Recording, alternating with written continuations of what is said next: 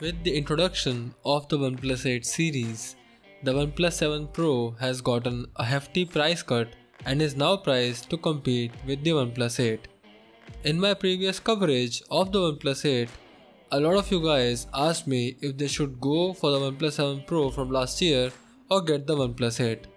I am Rohan from TechieTechTech and today let's decide which phone deserves a place in your pocket. Here we go.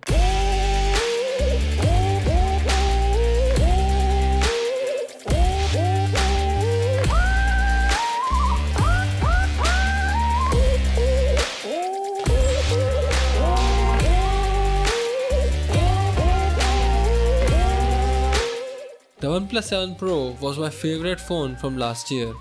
It is built like a premium flagship phone and the notchless, bezel-less display just gives it a unique appeal. Of course, that comes at the cost of having a mechanical pop-up selfie camera which adds a lot of weight to the device. There's also the fear of the mechanical components breaking down with wear and tear, although there haven't been any issues after my one full year of usage. The OnePlus 7 Pro is large, wide and heavy compared to the narrow and light OnePlus 8. The OnePlus 8 has a punch-hole selfie camera which makes it lighter. Although it is not a compact phone, the OnePlus 8 is definitely easier to manage one-handed compared to the OnePlus 7 Pro. I also much prefer the matte aluminum bands on my glacial green OnePlus 8 compared to the glossy ones on this grey OnePlus 7 Pro. But overall, when it comes to the build quality and the in-hand feel, both these phones feel incredibly premium and very well built. If you're looking for a larger phone, the OnePlus 7 Pro is your pick, while the OnePlus 8 is for those who prioritize one-handed usage.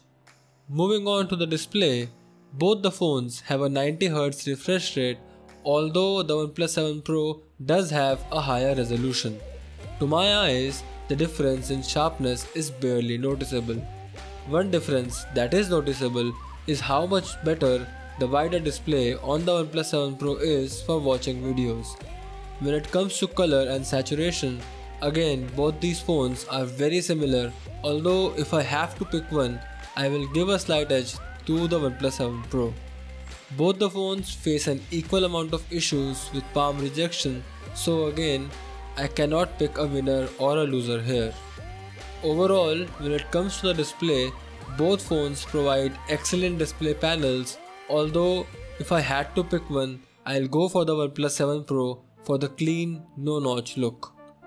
Talking about the performance, both phones run on Oxygen OS, although the OnePlus 8 does have a few add-ons like a cool new fingerprint animation and the ability to switch to Google's feed on the home screen instead of OnePlus's own.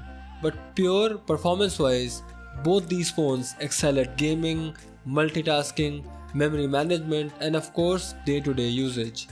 One thing I would like to point out is that while both these phones do perform equally today, 2 or 3 years down the line, the OnePlus 8 will be a better performer because of its newer generation processor. So if you're going to get one and use them for the long haul like 3-4 years, I would strongly suggest going for the OnePlus 8. It has the newer processor and it will also get an year more of software updates. Moving on to the camera comparison, let's talk about the core hardware first. The OnePlus 7 Pro has an edge in terms of optics thanks to the telephoto lens and the laser autofocus. On the other hand, the OnePlus 8 has a 2-megapixel macro lens and uses hybrid zoom, both of which the OnePlus 7 Pro doesn't have. The primary rear and the front camera use the same sensor in both the phones, so basically for most of your photos, it all comes down to image processing. Talking about the photos first, both the phones take fairly good pictures, but the OnePlus 8 wins at better color rendering and exposure. This doesn't mean that the OnePlus 7 Pro is bad necessarily, but that the pictures shot with the 7 Pro are sharp, but they go overboard on contrast. The OnePlus 8 has better noise processing both indoors and in low light conditions. Both take decent selfies, but the OnePlus 7 Pro has a pop-up selfie camera which might be an issue for some people. The OnePlus 8 isn't as good as the OnePlus 7 Pro when it comes to skin tones, but it can make up for it with the built-in filters. It's just that right out of the viewfinder, the OnePlus 7 Pro captures better skin tones, while in the OnePlus 8 you will have to do some sort of post-processing to get the desirable results. The 7 Pro takes better portraits thanks to the 3x telephoto lens, but the OnePlus 8 also does a pretty good job at subject separation considering it does not have a telephoto lens or a depth sensor. Low light performance is quite similar, but the OnePlus 8 performs better thanks to the improved noise processing that we talked about earlier. Coming to the videos, both perform similarly when it comes to shooting videos either in 1080p or in 4K in different frame rates. Although I love the 21:9 aspect ratio or Cine video mode in the OnePlus 8, it's fun to watch these videos, especially on a smartphone. The OnePlus 8 video autofocus is a bit slower compared to the 7 Pro, but that is to be expected because the OnePlus 8 lacks the laser autofocus module that the OnePlus 7 Pro has. The Super Stable mode has actually gotten significantly better on the OnePlus 8 when you compare it to the OnePlus 7 series of smartphones. The caveat with the OnePlus 8 is definitely the camera app, which is not optimized at all and causes a lot of overheating and just crashes randomly every other time. In short, the camera performance is somewhat the same, but the OnePlus 8 gets more points for better image processing, especially for improved HDR and color rendering.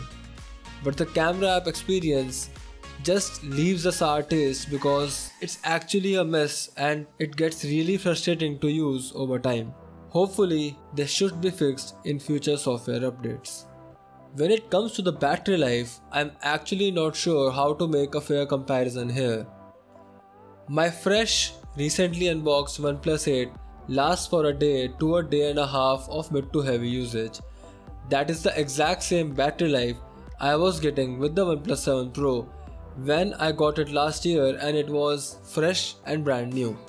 But in the present moment, after an year of usage, the OnePlus 7 Pro can easily last a day but cannot go beyond that. It comfortably lasts from the morning to the night, but I would have to charge it by then, which is not the case with the OnePlus 8. So I guess if you're buying both of them new, expect very similar battery life. In real life though, both phones support OnePlus's fast warp charging, which is basically a great solution to all battery problems. Both phones do not have support for wireless charging, so do keep that in mind if you're someone who has to have that feature. Other than that, the fingerprint sensors on both these phones appear to be the same hardware wise, which means they are both fast, accurate and reliable. There is a slight difference in the stereo speaker setup wherein the OnePlus 8 actually sounds better to my ears, although the difference is not that significant. There is a somewhat significant difference when it comes to call quality. During phone calls, the caller always sounded better on the OnePlus 8 and even they could tell that my voice sounded clearer when I was using the OnePlus 8 to talk. The earpiece on the OnePlus 7 Pro is a bit more muffled in comparison. Both phones are equally good at holding on to a signal in my experience. Finally, in conclusion, I would like to say that if I were a consumer looking to choose between the two of these phones today, I would definitely pick the OnePlus 8. It will last longer, will perform better and is just an overall brilliant phone.